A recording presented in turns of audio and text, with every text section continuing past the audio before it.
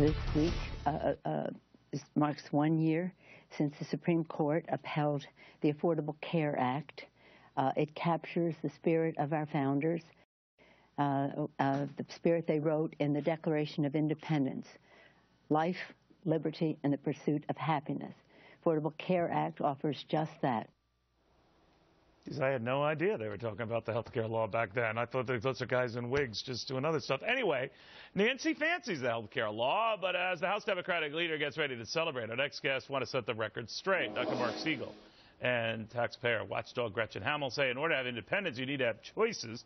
And, Doctor, you were telling me coming up here that this has offered anything but independence. You know, I wonder if Nancy Pelosi, in the 3 years since the law has passed, has actually read it yet. She said she didn't want to have to pass it before we know what's in it. It's anything but independence. Independence, Neil, is exercising, changing your diet, preventing diseases from occurring. Dependence is dependence on insurance. It dependence on everything being covered, all pre-existing conditions, all preventive services, the bells and whistles. That's dependence. Use the insurance when you don't need it. Pay a high premium. Pay every penny you have so you can have insurance. That's dependence. This is rhetoric, and it's really disingenuous, and I think it's an insult to the American people. All right, I'm going to put you down as a maybe on the health care law. Gretchen, what do you think of this? And for the former speaker to go to the extent she did to say that this is exactly what our founding fathers would have wanted. I think she knows the different founding fathers than we know. I mean, earlier in the week she said it was fabulous. Now she's saying it's a reason to celebrate this Independence Day.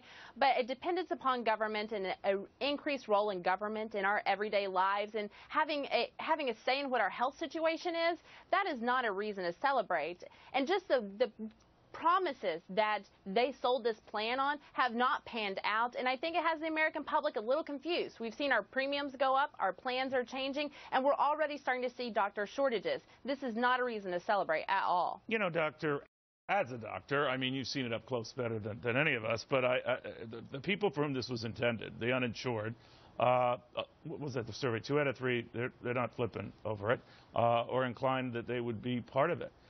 Furthermore, low-wage Americans, for whom it was also expected to benefit, close to 2 out of 3 of them don't want anything to do with it.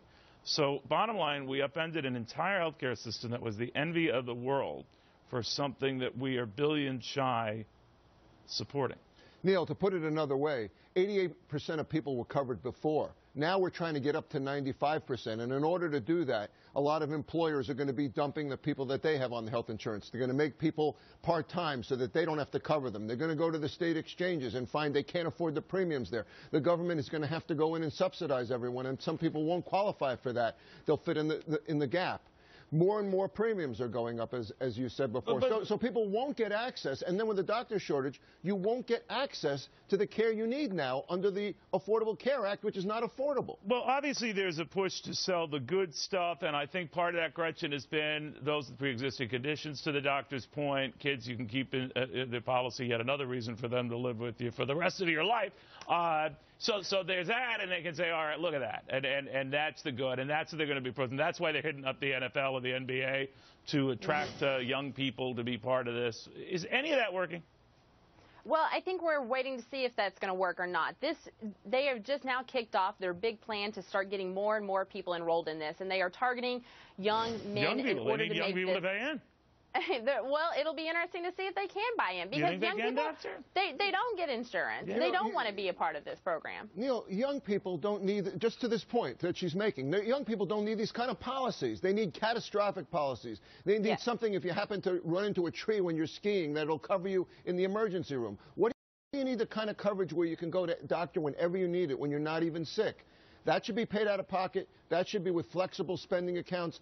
That should be tax deductible. We need incentives for weight loss, incentives for exercise. Well, they say that's in there. You say it's not. It's not emphasized in there at all. It's not a large part of the bill. What is a large part of the bill is young people paying high premiums. All right. Guys, thank you both very, very much. In the meantime,